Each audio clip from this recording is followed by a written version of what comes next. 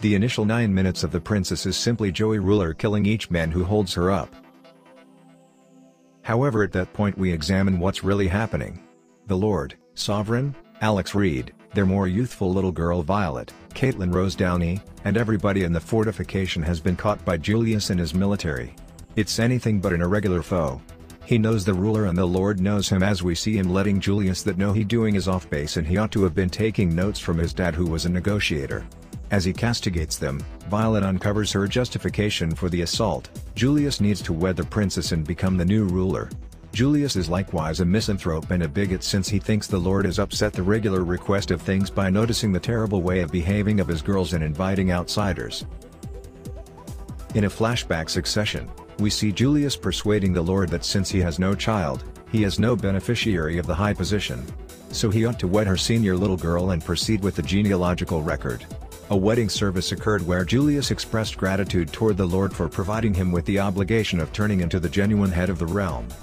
Be that as it may, when he moved toward the princess and put the ring on her finger, she dismissed him and left the wedding function. As per Ling, Veronica and Gio, Julius went after the palace around evening time, realizing beyond any doubt that the warriors wouldn't be prepared, and savagely killed everybody, then locked the princess away with the arrangement to keep her there until the wedding service.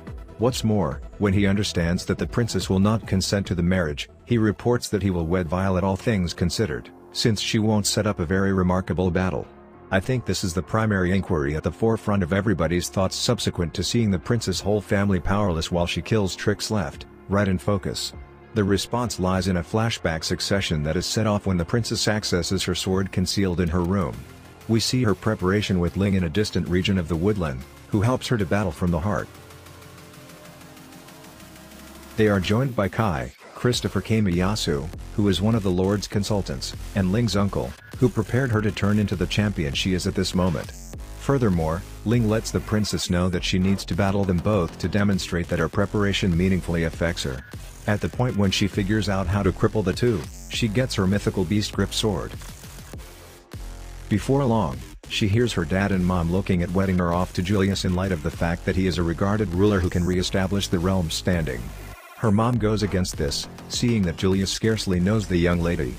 The sovereign says that she is to be faulted for the princess' defiant nature, since when she found her preparation with Ling quite early on, she permitted it on one condition: the Lord ought to be completely unaware of it. Furthermore, she was correct. Since when the ruler finds out, he has a misanthropic tantrum to legitimize his choice to allow his girl to lay down with Julius to keep her from entering the conflict and re-establishing the greatness of the realm. After barely getting away from Julio's grasp, Ling, Violet, and the princess rejoin in the palace's arsenal to get ready for the despot and his followers.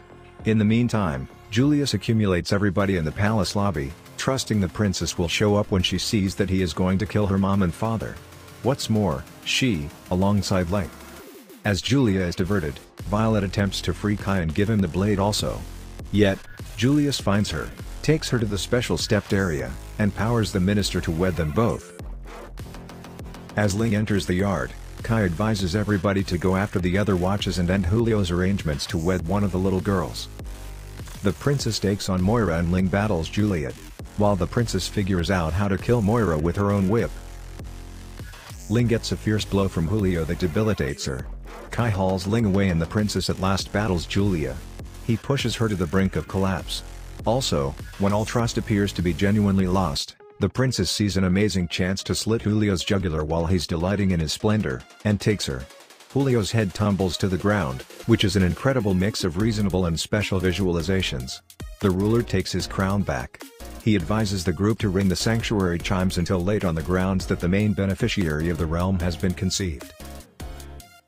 He knights the princess since he grasps her value and concedes how wrong he was about her. The princess rises and observes Ling's endurance, introducing another period for the realm.